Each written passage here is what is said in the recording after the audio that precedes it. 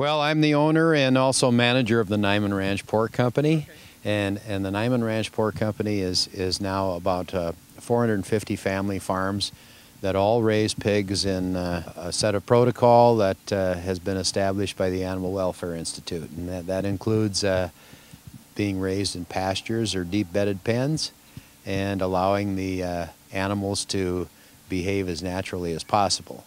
All of our animals live in a situation like this depending on whether it's winter, spring, summer, or fall. Right now we're in the summer season, so the majority of our hogs are out here in the pasture. We have a series of fields out here. This field is a half a mile long. It's actually subdivided into 14 smaller fields. Each one of these fields had a group of around 15 sows that had pigs in about a week's period of time. A few years ago I saw a film that was done in Sweden where some pigs had been brought out to woods actually, and they were videotaped to record their behavior where they would be in a more natural environment. After all, the pig is descended from the wild boar. It was found that they had the natural instincts and behavior where they would want to build a nest. It dawned on me what we were doing out here with our small houses, that we were sort of duplicating this situation where a pig would want to be secluded and want to have nesting material and want to go off by themselves and give birth. So each one of these little houses represents that sort of birthing place.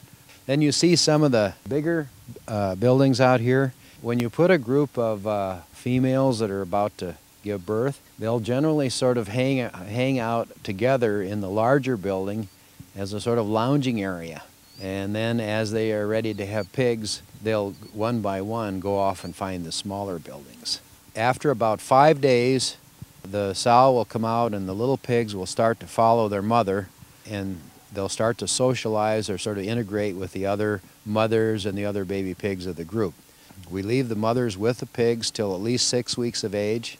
We do wean the mothers and the pigs by removing the mothers from the area out here, and then we leave the pigs out here where they were born. And by that time they've learned where the feed, water, and the things that they need are by following the mothers. Right behind us we're seeing what's called a hoop building. In the wintertime we use these buildings, and it's a deep bedded system where we continually add bedding. Bedding meaning straw, oat straw, corn stalks, soybean straw. As you add this, you create a kind of a bedding pack, and there you have some composting going on, which also produces heat. So especially in the wintertime, a foot down, it will be 100 degrees. So it's kind of like laying on an electric blanket. The pigs are eating feed in the field too, which is primarily a corn and a soybean ration. This farm that you're looking at here is on a 5-year rotational basis, and the pigs, they live here 1 year, and then all of these buildings are moved to the next field. In other words, this field that we're standing in here with the hay, and that's where they will be next year. And then that field behind us will be plowed, and we'll plant corn there. And the nutrients from the pigs being out there will be recycled into the soil and will be fertilizer for the corn crop.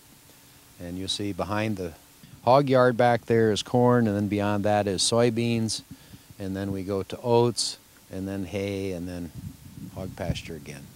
The pigs being in the field becomes part of a crop rotation. We have the same pigs here.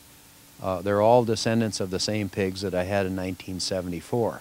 I mean, the motherability and how the sows behave around their pigs and their concern for their pigs and whether they lay on them or not is also something that seems to be inherited, and something that you can continue to improve on as you select the mothers from one generation to the next.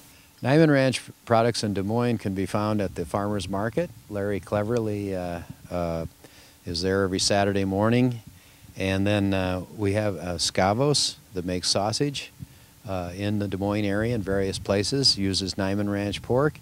And there's many restaurants that will have Niman Ranch on the menu labeled as such.